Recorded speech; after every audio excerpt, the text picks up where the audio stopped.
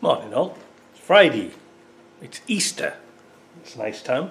Snowing outside makes a change, doesn't it? So what am I going to get on with today? Well, it was supposed to be building up the transfer case. However, the other day I got a load of parts in, and it had the new intermediate shaft in that I was waiting for. And I took it down to JP, the machine shop, who was going to put a bushing in the transfer case because it's pretty worn.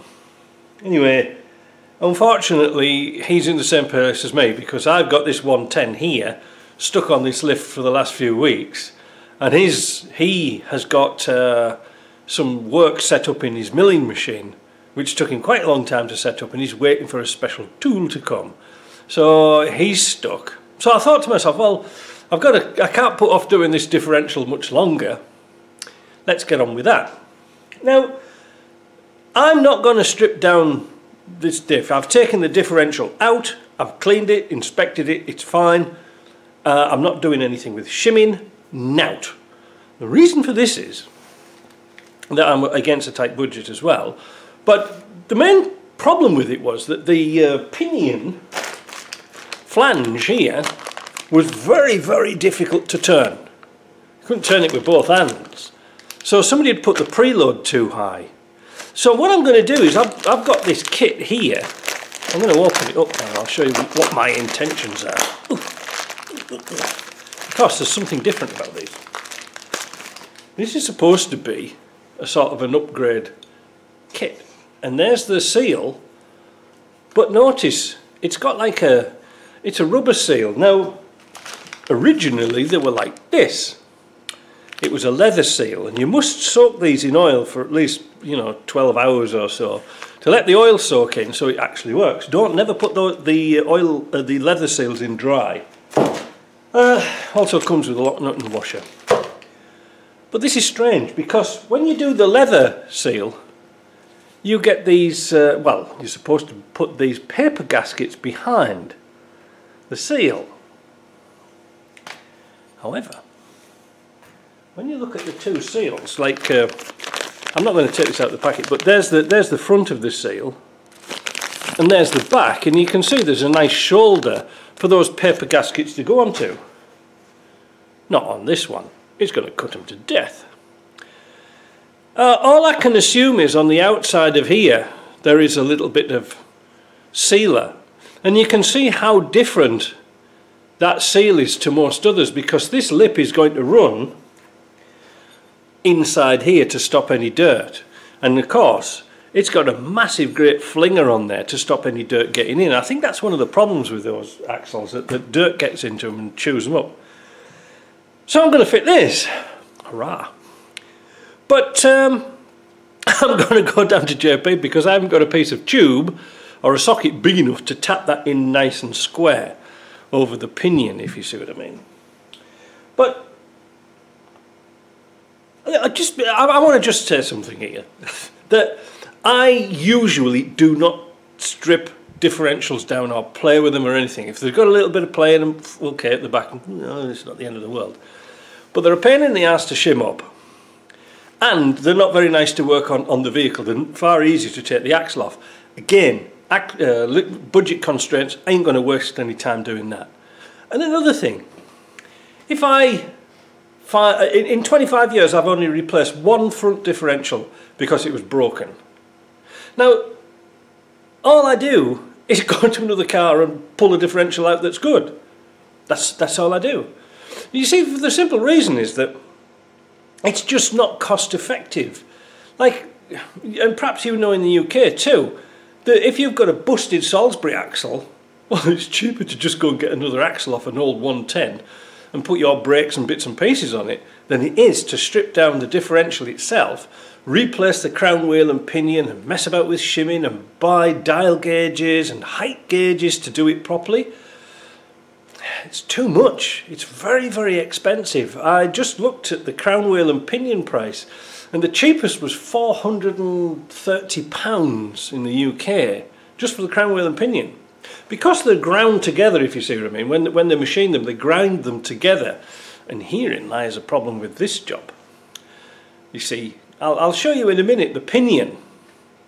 But once you're committed to change a crown wheel and pinion, you think, well, I might as well change the bearings as well, and that's more money and time.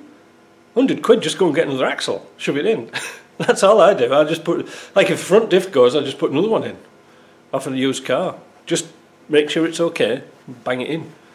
It's lazy, isn't it? But it's time's money.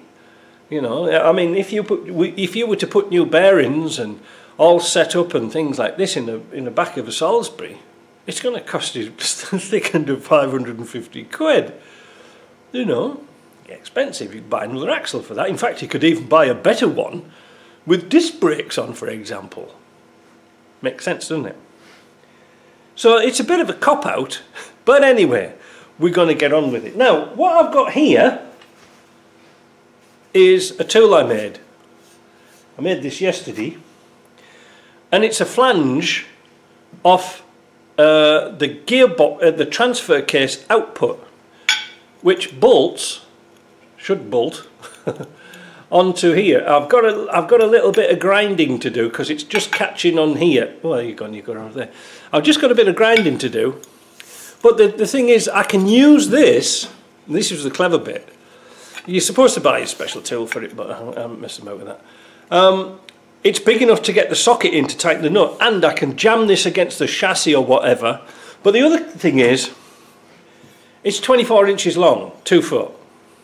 So, I know it's not metric. But the reason for that is that I can put, to test the preload on the bearings, I can put a spring balance on the end, and this is 2 foot. So, say for example, I don't know, I haven't looked at the figures yet. So, say for example, it's 12 foot-pounds preload. Well, it's 2, so I only need to put 6 pounds on here on the spring balance to get the preload. See? If I want a bit more leverage on it, I can slip another piece of tube over the top and really reef it down, because we've just got today, well, we're in the same shipment, these chaps. These are the collapsible spacers that go on the pinion. So just let me find the pinion and I'll show you the nightmare I've had. I'm a bit buggered for space today, I can't get in my shop. This is the pinion. I've just slipped on here the original spacer, and I'm going to tell you something interesting about that in a minute. So there's the original setup. What happens is you put your flange thus, and when you tighten the nut up, it will put a preload between these two bearings, but it takes quite a lot of force to tighten them down, and once it's done, that's it, set. And really, when you change the nut and things like this, you should really always redo the preload, which is a pain in the backside, but you know, you can sort of count the teeth and things like this, but it's got to be set right. So what's the problem? Mike, you're always complaining. Like complaints department, isn't it? Pay attention of this. Look at the end. Now, I've taken some pictures of this, and I'm going to put a still on whilst I talk now. The picture you see now is when I took it out and cleaned it. You can see that you can hardly see any numbers on this whatsoever. However, going off the picture of the Land Rover workshop manual, here, you can see it should be clearly identified with some numbers, and this isn't. It wasn't until I put some Sharpie pen on it and rubbed it into the markings, I found out that it was etched on the end. What am I going on about? Well, if you can see in the diagram, the bearing, the end of the pinion here could be marked with a plus or a minus, and you can calculate the shims that go behind here in and out, if you see what I mean. Now it says if there's no markings, you don't need you just need to put it set to the height gauge. This gets complicated because I'm not sure about this. I'm honestly not sure. I could see on here, when I look at it now, it's marked 6327 and a 5 at the bottom. But it doesn't say plus or minus, and this was my bit of a dilemma. So what I'm going to do is this. I'm going to work out I'm going to put it together, because I've got about 4 of these, and good thing too. I'm going to put it together, and I'm going to measure the preload, set the preload up, and I also going to put the differential in, and I got some of this stuff. It's not makeup. This is the proper stuff. This is called gear marking compound, and you paint it on a few gears, and then you turn the gears to see what the contact path of the teeth on the gears are like. Because really speaking, if I'm not changing the bearings, I'm not changing the gears, and I'm not changing anything, it should technically be set as it should be. Now I know we're going into the realms of not fantasy but technicality stuff, and this is one of the reasons why I don't do them. But I noticed whilst I was setting this video up that something's not quite right. These are a pain in the arse. They're they're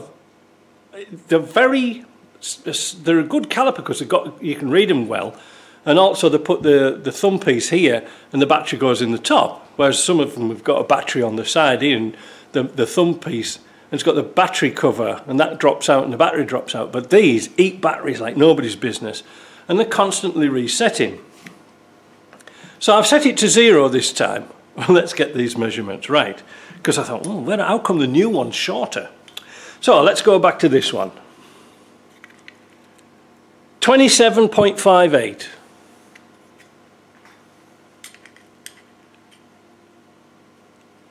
And this one is 23.91.